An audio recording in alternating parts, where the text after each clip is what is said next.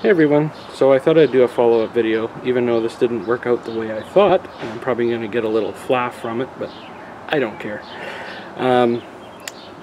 The two trees on the right they're surviving, but not as well.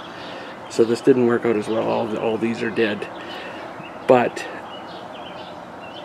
this may have worked. The problem is I let them sit in the pots too long. All these trees right here, I let them sit in the pots when I bought them, and these two I planted earlier. So if I would have planted them as soon as I bought them and maybe soaked them in water, this probably would have worked. So didn't work out the way I thought. I'm gonna pull out all these trees and I'm gonna leave these two and water them and see if they come back. Like I said, these two I installed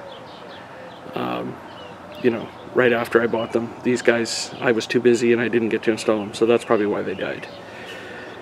So I'm going to pull these out and I'm going to water those, try and bring them back, and I'm going to plant some other trees, or I might try some more cedars in there. I had them running with a drip line. It seemed to work for a while, but not working now. So I'll give you an update when I get the other trees in, and we'll go from there. But yeah, this was just a test. Don't bash me. I can see, you know, comments coming already. Oh, they died. Well, not all of them died. There's two that are still there, and that's the story behind it. So this may have worked if they were right from the shop. If you would have picked them up and, you know, gave them a good drowning in water and then buried them, they probably would have been okay. The other thing is I knocked off a lot of dirt on these ones to expose the roots. Probably shouldn't have done that, so don't do that. Make sure you keep a lot of the soil that comes with the trees.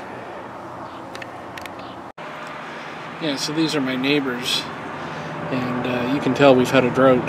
So, you know, these were green last year, and you can see how burnt they're getting. So, you know. Here's another example, my neighbors. These were really green last year, and now they're dying. So, you know, I don't know if I had much chance with planting new and fresh ones. Here's another example. These ones are in a little better shape, but still they're browning. These ones are in really good shape, except they're browning on the top. So you can tell we've just had a really, really dry season.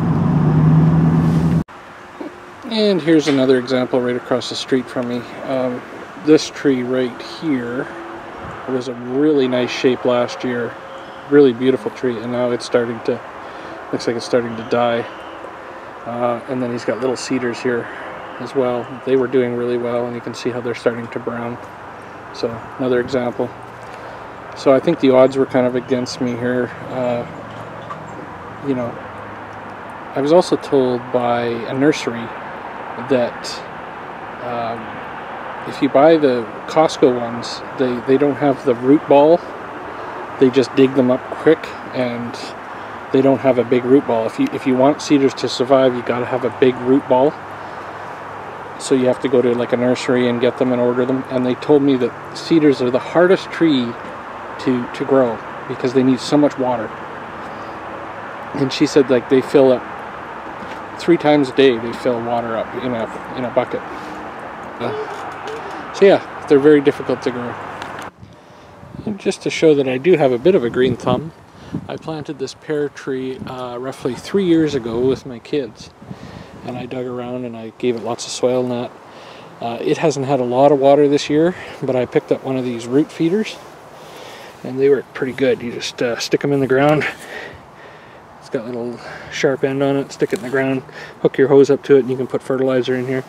So I've been using that to feed the roots. And in 3 years I had no pears, and all of a sudden I had about 6 or 7 pears this year on here. Some of these the bugs got at them, but I actually ate about 2 pears I ate off this tree this year, and they were really good, really juicy pears. So this has been doing really well, and even though it's been in a drought, you know, giving it a bit of water did much better than the cedars have done. So, you know, my suggestion is If cedars aren't working for you and you're not in a damp climate, you may want to go with a different route for planting. So I've done well with this tree. I'm going to plant a couple more of them. So stay tuned, guys, and I'll let you know how this goes and what I decide to do with the cedars, if I decide to use something else to grow there as a privacy fence. Anyways, guys, hope you liked the video, and give it a thumbs up and stay tuned, subscribe. Ciao for now.